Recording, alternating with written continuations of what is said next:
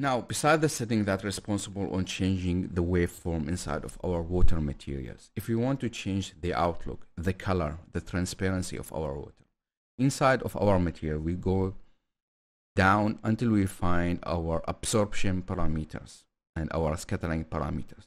So the absorption parameter, what's basically, is basically how much of the light spectrum going to be absorbed by the water and how much is going to be left out. So in the easiest form, this is what will change the color of our water. So if I'm going here, now we can see that the water will have a different color aspect of it. I'm going to turn back to our colorization. And what you will see that we have red, green, blue channels. Red is the starting point, basically it's responsible for more the gradient water. So if I want to have much more transparent water, I can increase the value of it. So increasing the value will increase the transparency. If you need to increase the green value, we can go for the green channels and increase the green value, also for the blue value. Alpha works as multiplier factor. The lower the number, much more contrast between the colorization you will have, and the higher the number, the more shallower or the color is going to be. Then we have scattering, and scattering is basically what will happen when light go through the water and how it will interact with the particular inside the water. Lower value generate a crystal transparent water color. Higher value will generate a foggy, cloudy form of water color.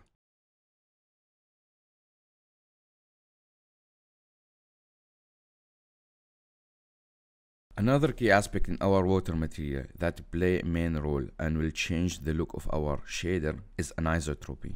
You will find it under water shader menu. Higher value of it will increase the contrast and the saturation of water color, and lower value will make it more shallower. Now, beside the colorization and transparency, we need to add our foam.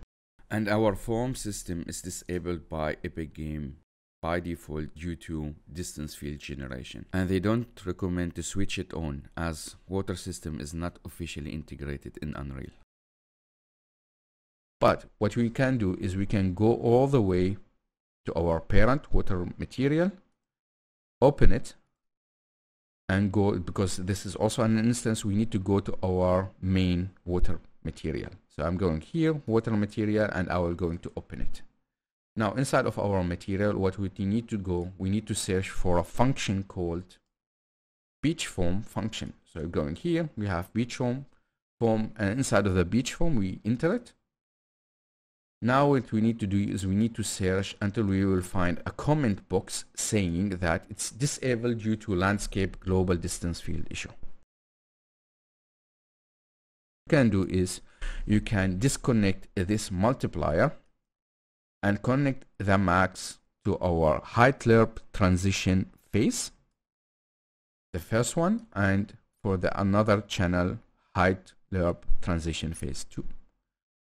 Secondly, we need to do is we need to connect our output foam scattering. It's disabled by default. We need to connect it to our multiplier. We need to hit apply and we need to save it. Now our shader is recompiling again. Inside of also our water material, there is what we call here fluid simulation, enable foam. What you can do is you can right click and promote to a parameter and enable it by default. Apply and save it. Now what will happen is nearby our shoreline, what we are going to see is we are going to see a line from foam that has been generated.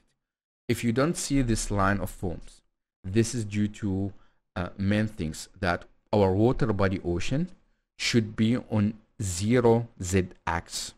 A positive number will not going to generate our foam. So if I go for 50, now my foam is going to be disappeared. So make sure you have like on a 0 level Z form. Now our foam looks like a string line, but we can change the form and the outlook of it inside of our water material ocean. What you need to do is you need to make sure that our enable ocean foam is activated.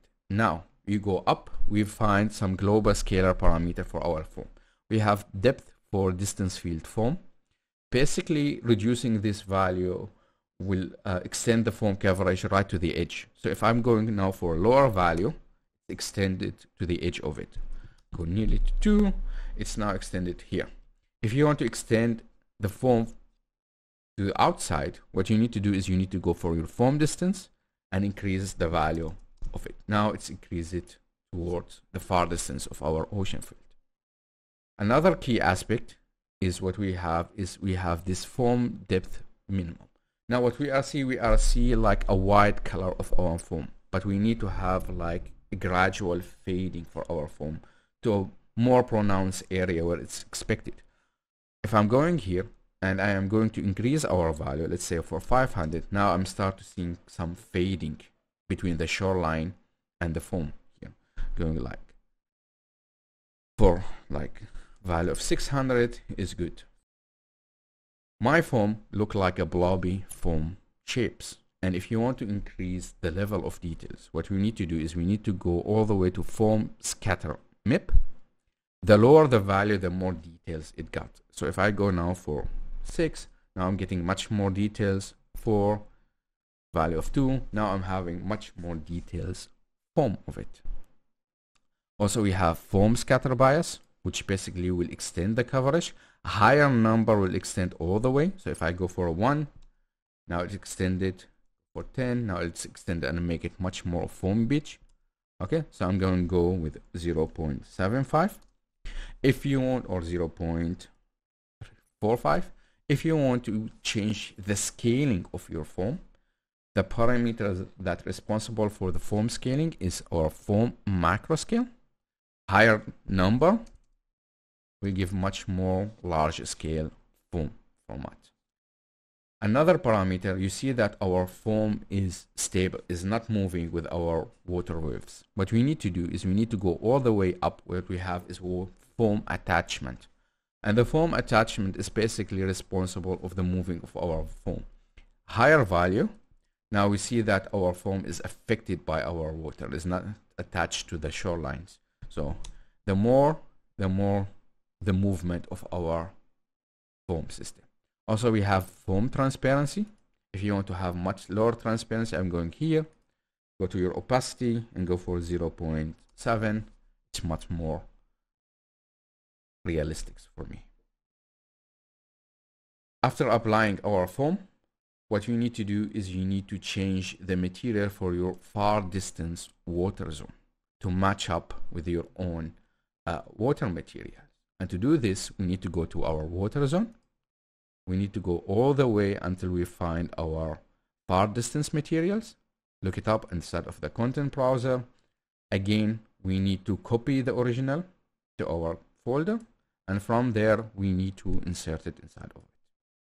I'm going here, and now what we need to do is we need to insert the same absorption and the same scattering details. So I'm going here, going for our absorption.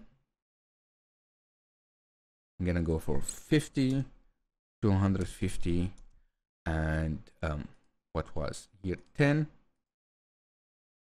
And for the scattering, I'm gonna check out here 0.5. The same, and also we have our anisotropy. So the anisotropy here was 1. I'm gonna change it here to be at 1 level. Now we see a blending between both of them.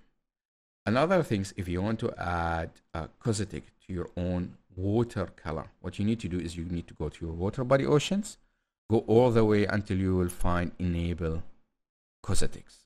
So we can go here and you find caustics and you need to enable it, and the shader will recompile to generate this shearing light of caustics. Now we see the caustic form inside of our ocean.